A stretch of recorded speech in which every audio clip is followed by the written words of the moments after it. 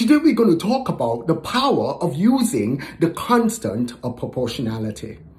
Before we talk about the power of using the constant of proportionality, I want you to go down and hit the subscribe button. Hit the subscribe button and don't forget to select the like button whenever you finish watching this video. The power of using the constant of proportionality. I can see a lot of you right now, you're probably diving to go to Google, trying to figure out what in God's world is he going to talk about. What is the power of constant of proportionality? Let's think about that in a very brief state before I continue saying what I'm going to say. You see, the power of the constant of proportionality is the ratio between two directly proportionate quantities. So it's the ratio between two directly proportionate quantities. So if you were to use a formula, you will say K is equal to Y divided by X. You see? Two quantities which are so important that when you put the two together and you use them every single time, you will always get a constant proportionate result. That's what we're going to be talking about today. I implement and use the constant of proportionality in my daily life, in my leadership, in everything that I do, because by using it, I safeguard me doing things the right way, and I safeguard the way I treat others and make sure that I'm treating others the right way. You see, the two factors that I use in terms of my constant of proportionality is number one, I love my Creator with all of my heart, soul, and mind. You see, I develop an intimate relationship with my Creator, and out of that intimate relationship with my Creator, I love Him with all of my mind, with all of my soul, with all of my heart. And as a result of that, I do not get flustered by a spirit of manipulation. I always function out of a spirit of love. I don't go around and force people to do what I want them to do. I don't go around and bully people into doing what I want them to do. I listen to others. I move with a heart of understanding. I move with a heart of love. I listen to other people's opinions and I implement other people's opinions. I'm not one of those people who come in and say, this is my way and this is how we're going to do it. That's not how I think, because there is no I in team. The key fundamental thing as a leader is to lead people and to understand that there is no I in team. And if I love my Creator with all of my heart, with all of my soul, and with all of my mind, every bit, every facet of my life experiences that peace. Every facet of my life experiences that joy. You see, there's joy unspeakable and full of glory, and that joy flows out into every aspect of my life. That joy goes into everything that I'm doing. That joy is echoed in every area of my life. And you see, as that joy is echoed in everything that I do, my love for my Creator, my heartbeat for my Creator is felt in every word that I share. My heartbeat for my Creator is felt in everything that I do to others. My heartbeat for my Creator is felt in everything I do, because I end up doing things with a spirit of excellence.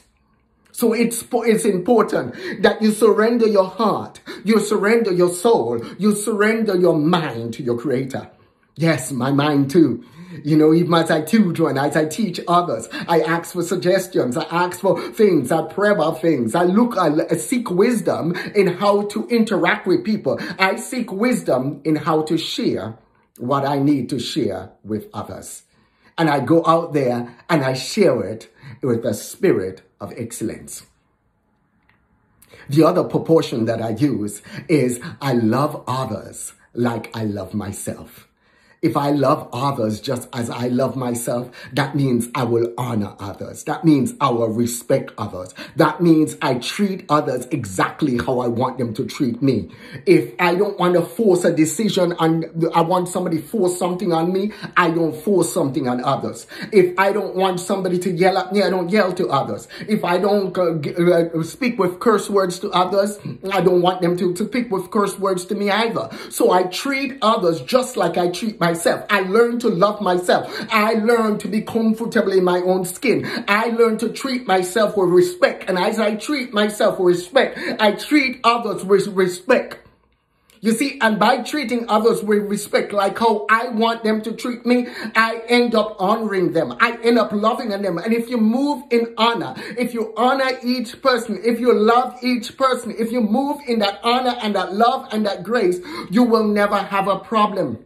The problem with society today is that we don't learn how to love ourselves. We don't learn how to be comfortable in our own skin. So what we do, we go out there and we treat people not like how we want them to treat us. We go out there and treat people abrasively. We go out there and belittle people. We go out there and bully people. We go out there and make people do things that we want them to do, even without asking them their comment or their suggestion. You see, we have to learn to love others like we love ourselves. We have to learn to go out there and display that grace, display that anointing, display that love. Let that river flow. Let that river of peace, let that river of joy flow in our lives. I'm so excited about this.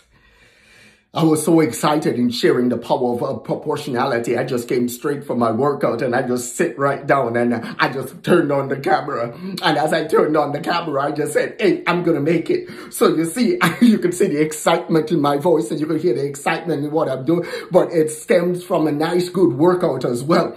So you see, the concept that I want to share, really share today, is to understand the power of proportionality and go out there and learn to, number one, learn to love your Creator with all of your heart, soul, and mind. And as you love your Creator with all your heart, soul, and mind, you go out there and allow that love to flow out of you. Allow that river to flow out of you. Allow that grace to flow out of you. Allow that anointing to flow out of you. Allow that peace to flow out of you so other people can experience that peace. Other people can experience that love. Other people can experience that grace.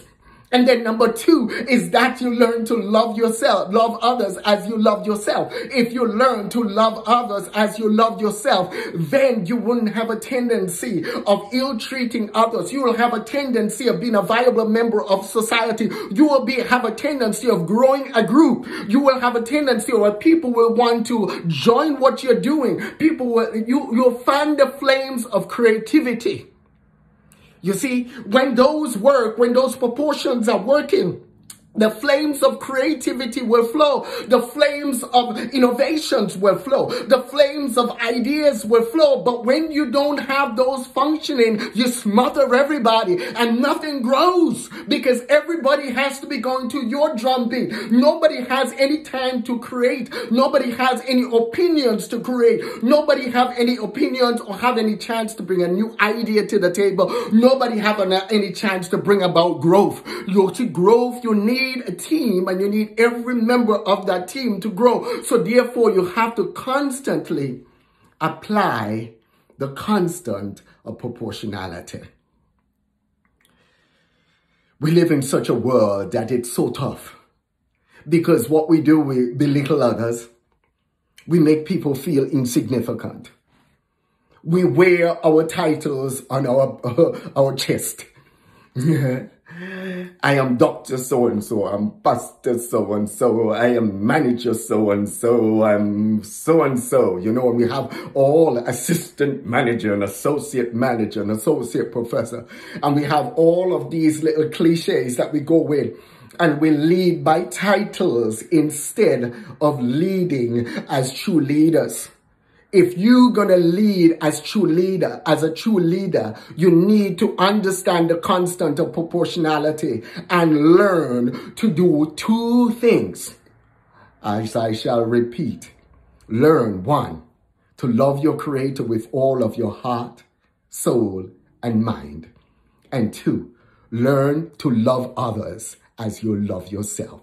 So go out there today and apply the constant of proportionality. Go out there today and learn to use the constant of proportionality and love others. Don't forget, hit the subscribe button below. Hit the subscribe button below. When you hit the subscribe button, don't forget to select the bell, because when you select the bell, it will give you that wonderful opportunity to be notified when I've added another video. God bless you.